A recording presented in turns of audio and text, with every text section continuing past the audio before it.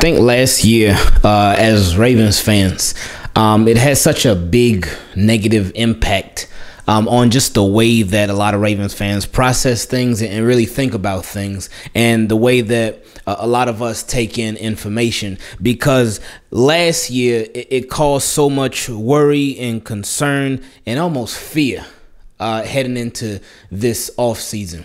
So when people were tripping out about David Ojabo not signing his deal, it wasn't a shocker. It wasn't a surprise, anything like that. But now all that worry that some people had, all that concern that some people had, now you can calmly put that to rest, because yesterday the Baltimore Ravens officially signed second-round pick David Ojabo. So now he joins the team, and while he's not going to be practicing yet, he does officially join the team. Now he's officially a Raven, and he'll be able to go through the playbook, be able to study, watch film, watch tape, and all that stuff. But it's going to be a slow process. It's going to be a slow process because, again, he is recovering from the Achilles injury. Now, we talked about this earlier in the Odell Beckham Jr. video, but I wonder how with David Ojabo, how they'll treat his injury when it comes to the roster. Because they could go the all or nothing route, and they could start him on the physically unable to perform list, the PUP, to where he would miss at least the first 6 weeks. And then if he was ready to get back on the active roster, they could add him to the active roster, but he would take up a roster spot. But if he wasn't ready and he wasn't ready to return after those 6 weeks, to injured reserve, he would go, and then he would officially, his season would be over before it even got started. Or do they go the route where they actually allow him to pass through on the initial 53-man roster and then just put him on injured reserve so they can activate him from injured reserve at any time when he's ready throughout the season? I think that would probably be the route that they would take, because it just gives them a lot more flexibility.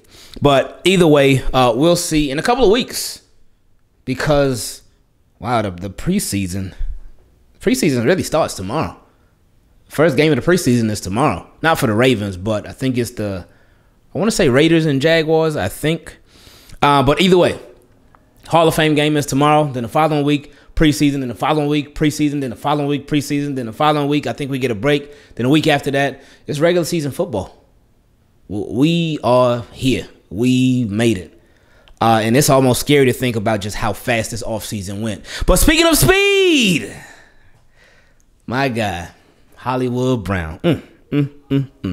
Man, I initially got a little worried, because I just kept seeing headlines.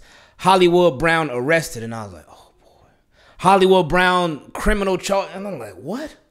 But then I read it, and I was like, not necessarily relieved, but I was relieved. I was relieved, but I was like, ooh, still like, okay, slow it down a bit there, buddy. But it was a relief, because, again, the biggest words that I kept seeing were arrested, criminal charges, this, that. So that had worried me a little bit. But then they said it was for speeding, and I was like, oh, okay.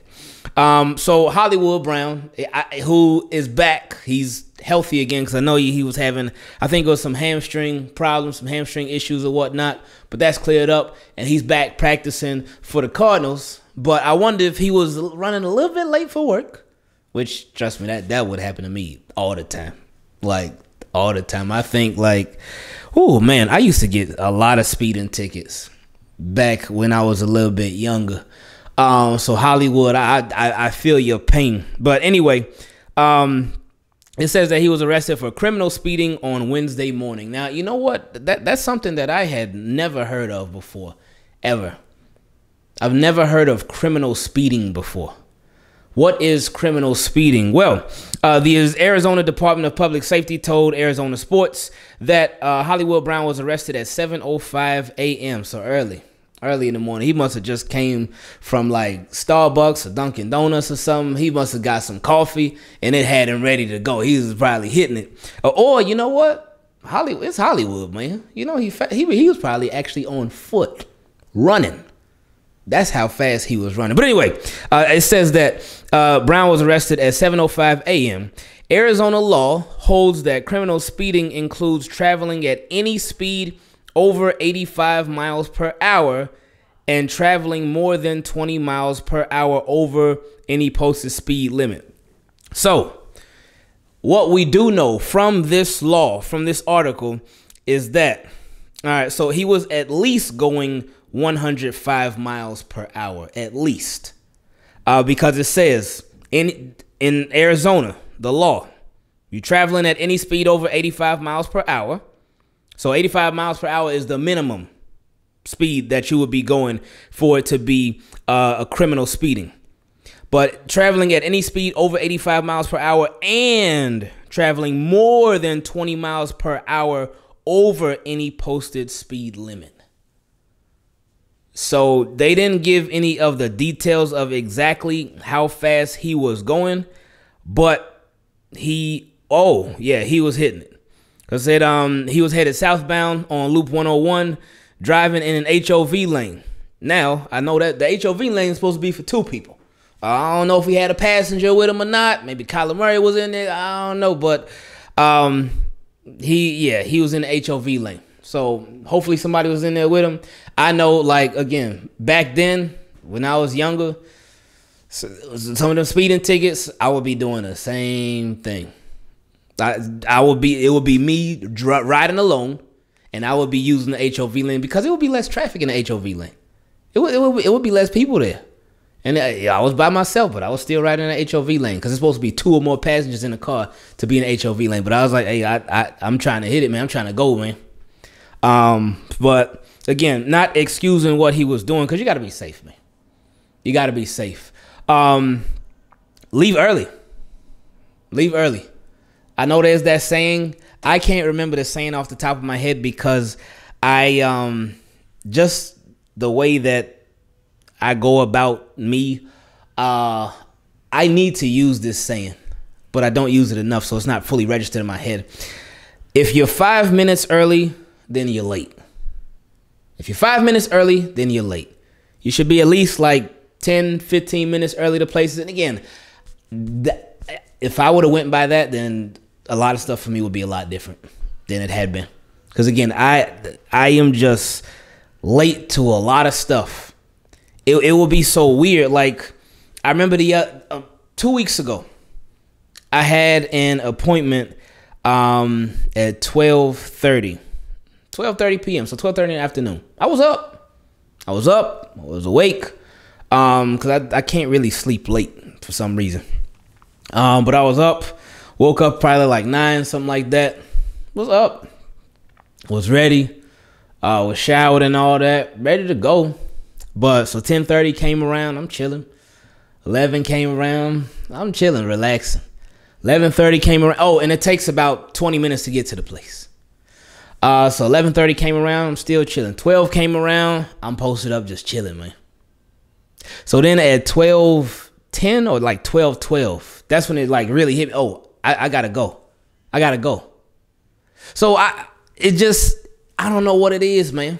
But it's just a nasty habit of mine that I have to continuously work on. But anyway, back to what we were talking about, because, you know, we went way left with Hollywood. Yeah, just got to work on leaving a little bit early. If that was what the case was, if he was running late, just got to work on leaving a little bit earlier. And yeah, as far as speeding, like, it's so tough, man, because I don't speed like that, like 20 miles over whatever the speed limit was. Oof. Like, I do like 5 to 10.